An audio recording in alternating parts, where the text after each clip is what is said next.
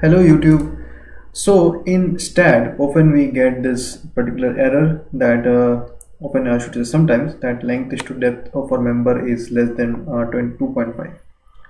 Okay, so you can see total there are 9 warnings in this file, but we have this warning which is common. There is length is to depth ratio for member is less than 2.5. So this usually comes for members, which have small lengths. This error comes. So how to solve this error? Let's try.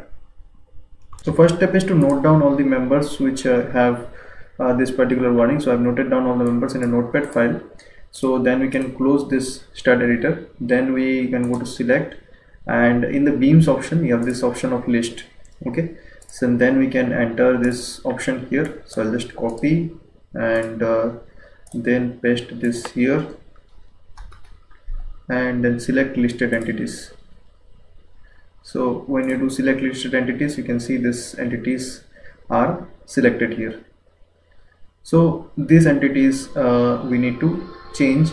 We go to design, and obviously concrete and IS456 is selected, and we have this define parameters option, and in this define parameters options we will select. So IS800 is selected currently, so make sure you select this IS456 2000 here, and just click concrete, then IS456 will be selected, and then you have this option of ENSH and perform shear check against. You can see I'll just open this clause 40.5 from the IS code here. You can see these beams usually fail by shear, and if you increase the shear strength then it should be enough to make this pass.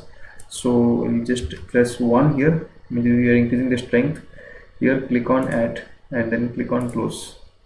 So now we'll go to this particular thing which you have added, select this, and we have to assign that. For assigning I have to select them once again, go to list and paste this here and select listed entities, and then selected beams, assign, and yes. So after doing this, now this has to be added before the design beam option. So for that we have to use the STAAD command file. Now go to the STAAD command file, just zoom in, and here we have the design beam and then ENSH for member. So ENSH is Ctrl+X and delete this, and before the design beam option do this, Ctrl+S and close this, and none. Then run the analysis of the structure once again.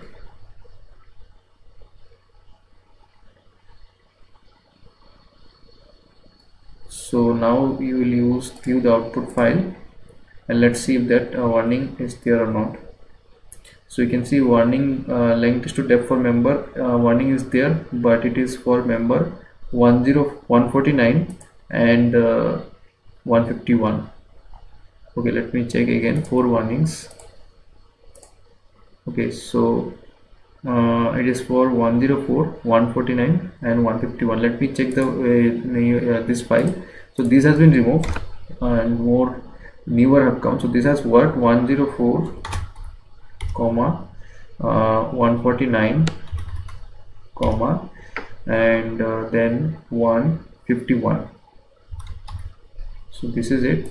Just copy this, and after copying this we will close this, and let me go to utilities command file and zoom in again, go below here, member, I think there is a single spacing here. Okay, I think there is single spacing, Ctrl+B first, and then here single spacing this, single spacing this. Yeah, let me see, Ctrl+S, close this, and let me just check in this file whether specifications, sorry, go to analysis and design, concrete, and let's see the parameters here, ENSH, and let's see the members. You can see the new members have also been added here, edit command, and new members have also been added. You can see newer members been selected in this.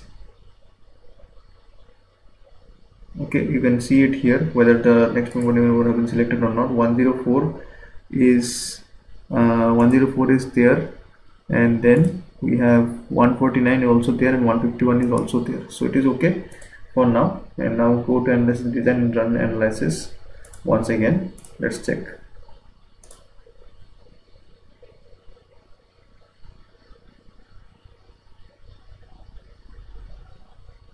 So now there is only one warning.